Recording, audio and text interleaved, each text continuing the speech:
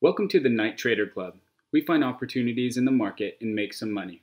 Before we get into another community request, hit the like, subscribe, and notification buttons. Don't forget, if you're a subscriber, then send in a stock or ticker by request. Enjoy the video. We're going to take a look at Great Panther Mining, ticker GPL. They're on a nice breakout right now, and I want to see just how far this bullish run can go. We're going to look at a 10-day chart, a 3-month chart, and a 2-year chart to help us out. As far as the 10-day chart, what we're looking at is support and resistance. So we have support in the green and resistance up here in the red. As far as resistance, we have resistance level 1 at $1.07 and resistance level 2 at $1.10. So depending on how cautious you are, if you're wanting to get into this trade, I would say if you're a very cautious person, wait until the stock goes higher than $1.10. If you're just slightly cautious but more optimistic, I would say $1.07 at the very least.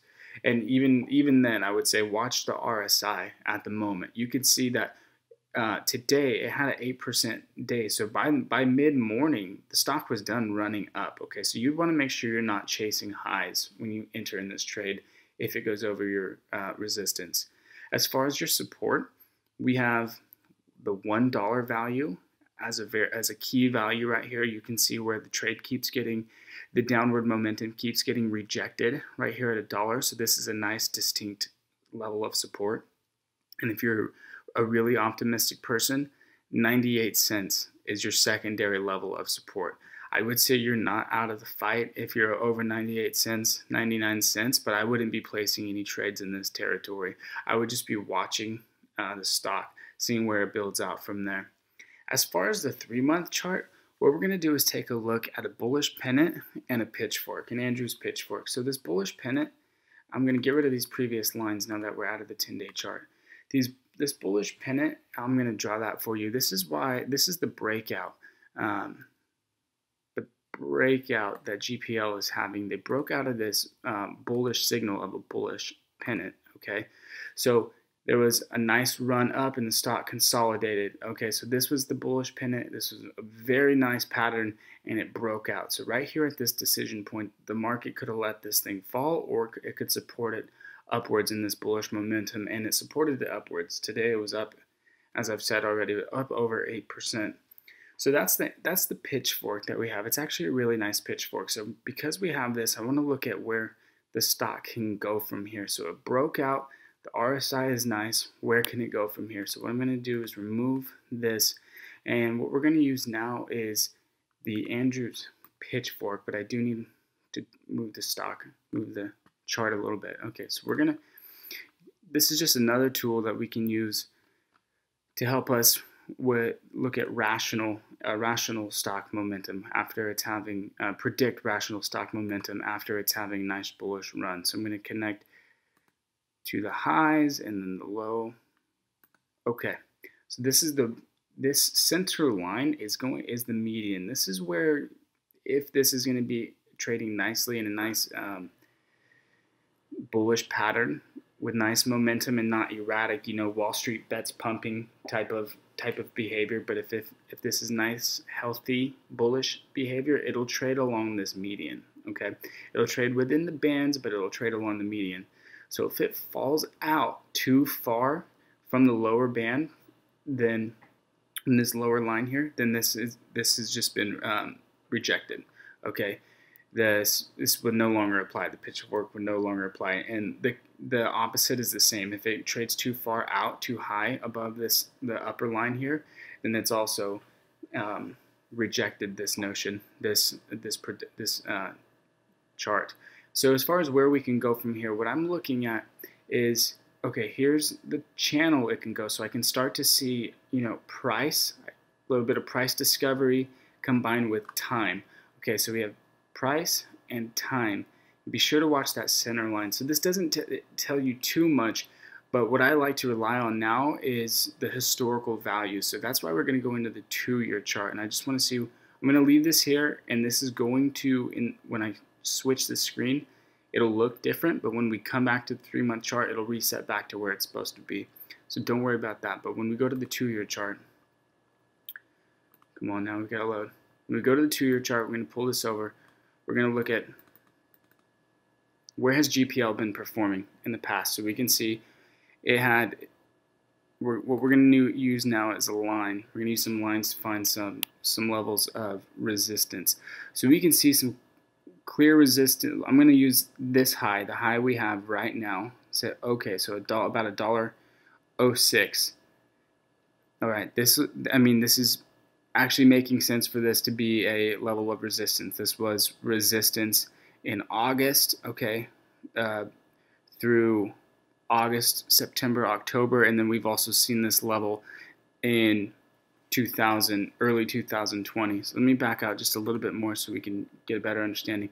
Okay, so I would say this peak right here, this big peak in March of 2019 will be a resistance. You can see the market rejected it at $1.15. So $1.15 is another area of resistance. So if you are very cautious and you want to wait beyond the $1.10, I would say wait for the price to go above $1.15, and then you can be, then you can invest if you're very cautious.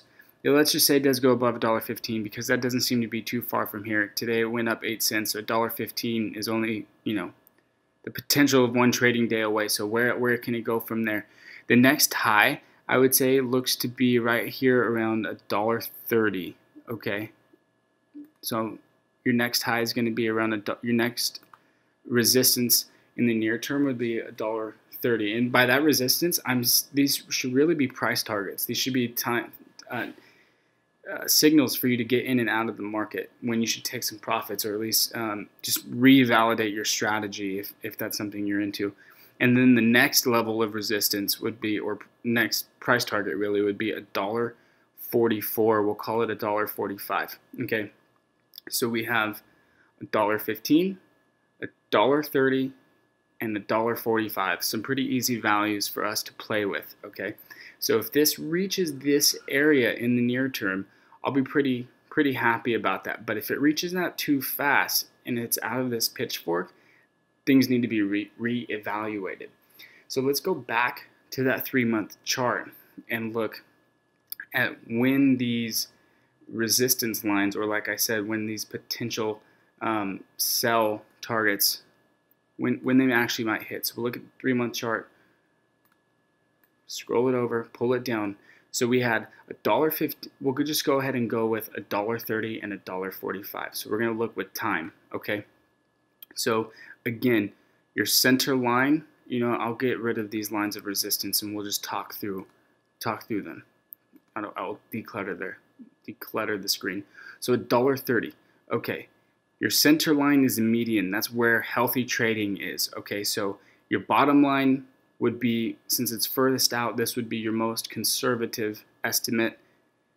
The top line would be your most bullish, hyper bullish estimate. Okay, so we'll go ahead. We had $1.30.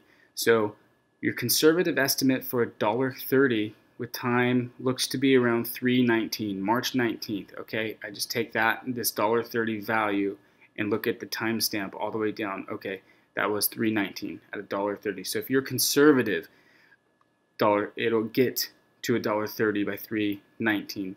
If you're, somewhat bullish, I guess average bullish, or just depending on who you are, but $1.30 could also be hit if you're bullish by 3/9, March 9th. And then if you're a hyper bull, or maybe Wall Street Bets and Reddit gets a hold of this thing, $1.30 could be achieved by March 1st. Okay, so we're talking next trading week. All right.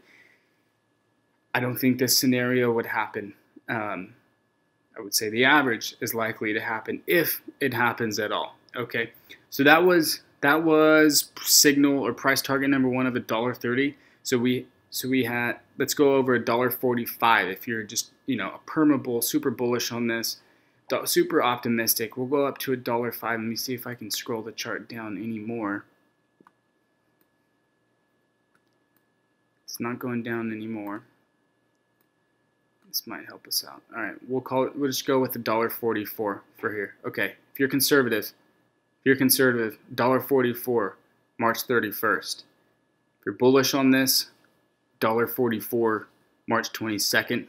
And if you're Wall Street bets bullish, okay, you're looking at $1.44, $1.45 by March 11th. All right, so remember, this thing gets invalidated, this pitchfork, and these price predictions, this framework of price gets invalidated if this starts trading outside from below or outside from above the pitchfork. Okay, so you want to see nice, healthy trading behavior staying along this line. All right, well, that's going to wrap it up for this video. I hope you guys found some of this information useful and were maybe able to use it to make some smarter trades. If you guys have any questions, use the comment section. Thank you. See you next time. I hope you found the information in this video useful. If you have any questions about this stock or a request for a new video, then reach out to me in the comments or on Twitter.